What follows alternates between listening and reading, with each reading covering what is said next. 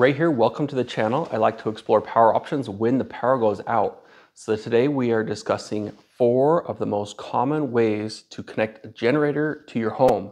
We'll talk about the pros and cons of each option, what might be best for your scenario.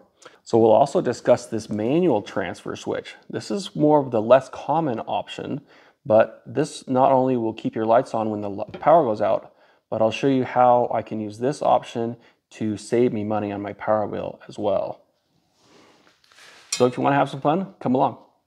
If you are interested in any of these products that I show in this video, I will have links in the description as well as any discount codes that I can get. So that will help support the channel as well. Okay, so the first option, and probably the most limiting, is your traditional transfer switch that has a critical load subpanel attached to it. This is something an electrician will come to your house and install. So he would move all your critical circuits on your main electrical panel to your critical loads subpanel. And then the electrician will run like an inlet box outside where you can start your generator. If the power goes out, plug your generator into the inlet box, and then you can flip the switches from grid over to the generator one at a time. So one thing good about this option is when the power goes on, all the rest of your lights will go on and you'll know right away. When the power goes on, you can turn your generator off and switch all those switches back to grid power. So the only problem with this is you can't add very many circuits to this critical load subpanel. You really kind of need to determine beforehand which circuits are critical. And if your mother-in-law moves in and she needs a CPAP machine, you're going to need to get things rewired.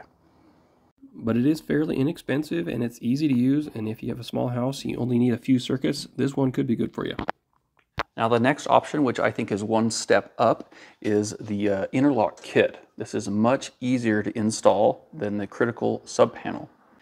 You don't have to move any circuits around and it's capable of running your entire house, depending on the size of generator that you have. Now how this works is you can get the same generator inlet plug wired in, and you basically will wire it in to this port. So usually the power goes out from these circuits, but this one is a little bit different because the power will actually come in from a generator. So your power will be fed in here. So when you go to the store and buy an Interlock Kit, really you're just buying this safety device. Now this will ensure that you don't have your grid power on and your generator power on at the same time. Now if I didn't have this on here and I had my grid on and the power went out, and I turned on my generator power and I just started feeding all of my house, that would work just fine.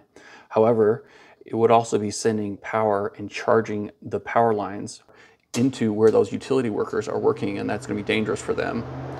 So if I wanted to turn on my generator power, I literally can't because this fin is in the way. So basically I would need to flip my main power off, and that'll allow this to slide up, and then I can turn my power on for my generator. Now if power goes on, I can flip this off, slide this down, and then it will allow me to turn back on my grid power.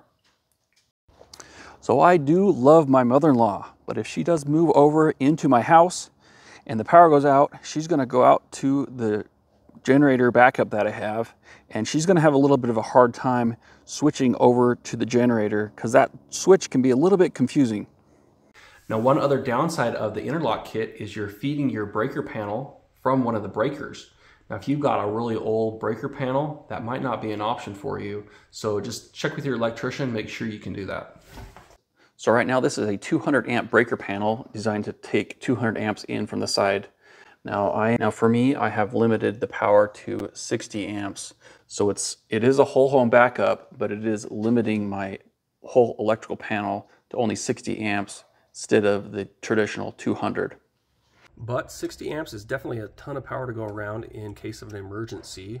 Now if you just have a small generator, you can connect really small generators to these inlet plugs, and you can turn everything off and maybe only turn your fridge on or your furnace and be just fine.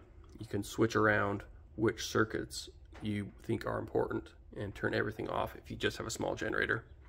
Okay, so the third option is a automatic transfer switch. There's a lot of different options online. So the type that I'm referring to is the type that will sense that the power is out, and maybe 5 seconds later, it'll automatically start up a generator for you, and all your lights will just go back on. don't need to do any special switching. These can be very large generators that run on dual fuel, natural gas or propane usually. But gotta admit, this is a pretty nice option.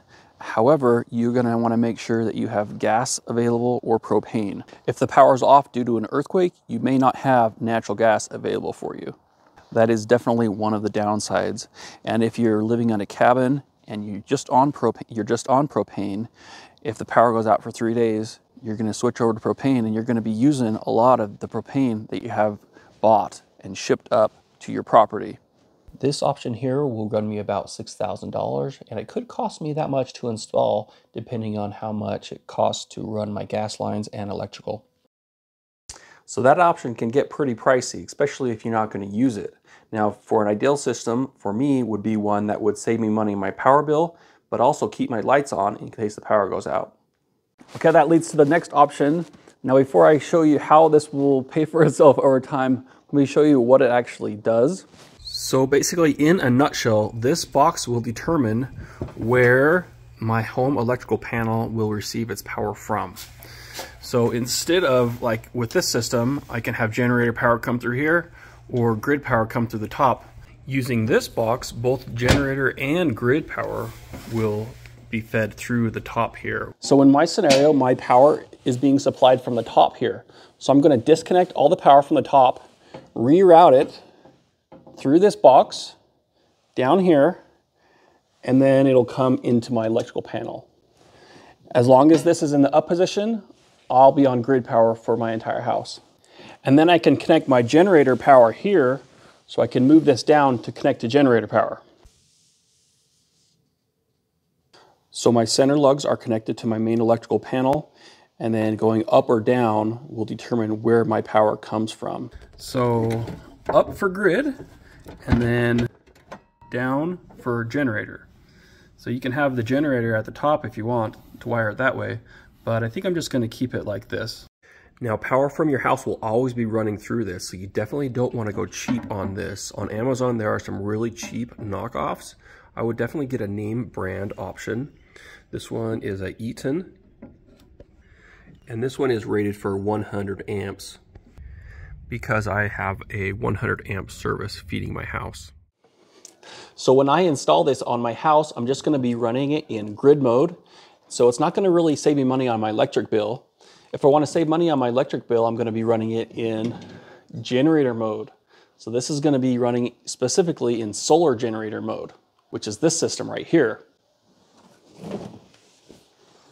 So the output of this solar generator is going to go right into the input here. I'm obviously going to connect solar panels to this, a battery to this. Now this also allows for grid to be connected. So if solar's not available and my batteries are dead, it'll automatically do a grid bypass. It has an automatic transfer switch, and it'll send the grid power as the output here. So this all-in-one solar power system and a wall-mount battery here would run you just over $6,000. Solar can actually be pretty inexpensive, especially if you go with used solar panels. I'll include some affordable solar options below. So it is a little bit more money, but at least it will pay for itself over time, unlike the automatic transfer switch with the gas generator. And this unit, you can actually connect a generator to this if you want to be fully off-grid, and it'll automatically start up the generator. And that could save you some money on your propane bill, because when your battery gets low, your generator will kick on, it'll top your batteries off, and then the generator will cut out, and you can just run your house on the battery power. If the battery gets low again, your generator can kick on, and you won't always have the generator running 24/7. So there's going to be a lot more details on installing this in a future video, as well as installing this system. So my house is always going to be running on solar generator mode. Now, if for some reason this system fails, I don't want my house to be out of power. So that's why I have this switch here. I can easily bypass this whole system and go back to grid while I fix this system or replace it. Now this has a 10-year warranty. I don't see that happening, but it could. So I did install this system in my house earlier with these smaller solar generators. Those have been great. And I do have a playlist on installing this. But I will be removing this system and adding this in its place. I will be connecting this to my main house electrical panel in my next video, and in the video after that, I'm going to be installing this system. Let me know if I've missed any other options for connecting a generator to your home. I personally like the option that will pay for itself, which is this option, solar generator. So let me know what you think of these different generator options. Did I miss something? Is this a good option? But thanks a lot for watching, guys. We will talk to you later. Bye.